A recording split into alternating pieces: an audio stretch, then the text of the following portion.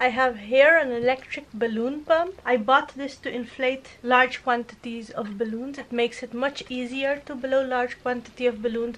Like for example, if you want to make a balloon garland or any other large balloon decoration, then this is very handy. It's much more easier than the manual hand balloon pump, and it's much more faster as well. So first let's see how this looks like.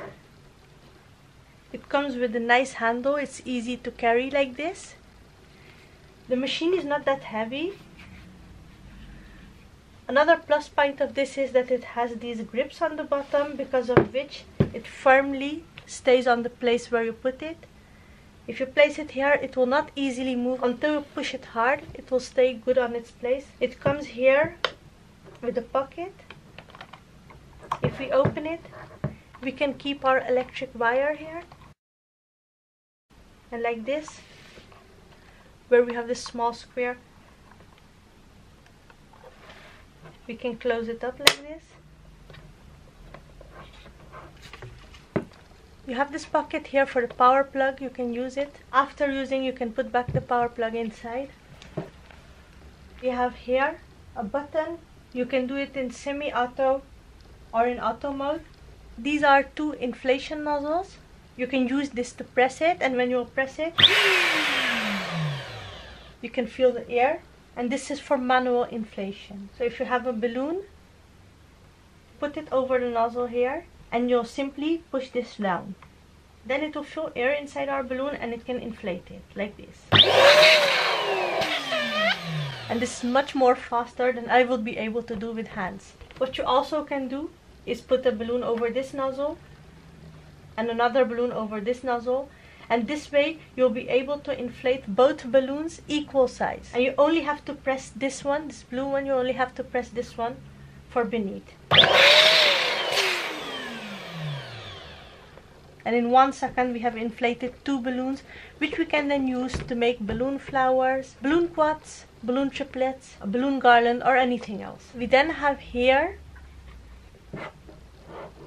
2 small nozzles, and these are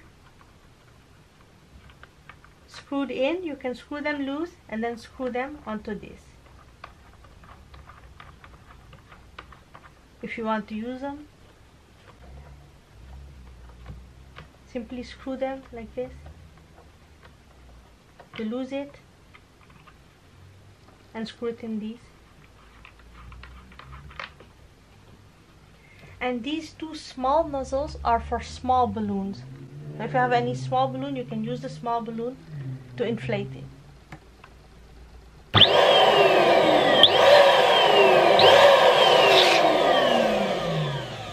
And you can inflate 2 balloons together as well. Also, how much you inflate the balloon depends on how much you'll press here. When you think it's sufficient, you can stop pressing.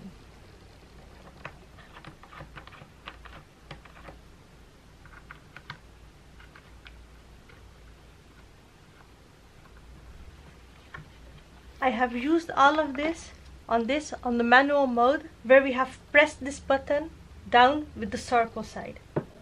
That's the manual mode. And to make it work on this mode, we have to press this blue nozzle to inflate the balloon. We have to press it to inflate the balloon, and we have to release this nozzle to stop inflating the balloon. And the second way is if we on it here, that's in the auto mode, and there you can switch it on and off to inflate your balloon. That way it will constantly inflate.